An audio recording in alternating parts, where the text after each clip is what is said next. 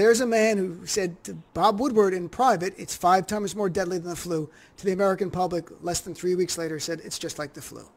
What Donald Trump has just done, by virtue of these tapes that Bob Woodward released, is he has upped his own criminal ante to second-degree murder.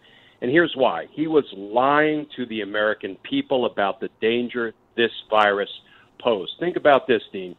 He was saying to Bob Woodward in very dramatic tones, you know, this thing is airborne. All you need to do is breathe near somebody who's infected, and, you know, you're going to get it. He didn't tell the American people that, but what did he do? He refused to order the production of the personal protective equipment, the masks, the PPE, that not only our healthcare workers desperately needed because of shortages, but we all now know we all needed it, and he lied to us about that. At the same time, he was arranging for his State Department to deliver PPE to China, depriving the American people of it. This man has upped the criminal ante to second-degree murder, and there are only 2 elements for second-degree murder. The first is that you caused the death of another. The second element is the intent element, and here's where it would otherwise get tricky if we didn't have Donald Trump's incriminating admissions.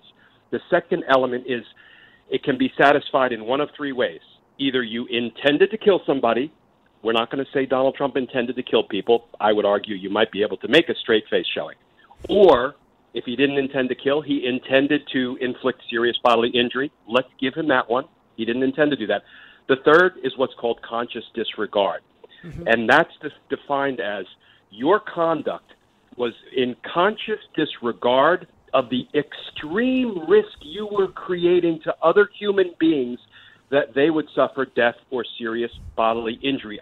Trump has admitted, in my opinion, as a career prosecutor, and frankly, I was the most experienced homicide prosecutor in the Department of Justice because of our unique jurisdictional mandate in D.C., that is second-degree murder, and Donald Trump must be held accountable.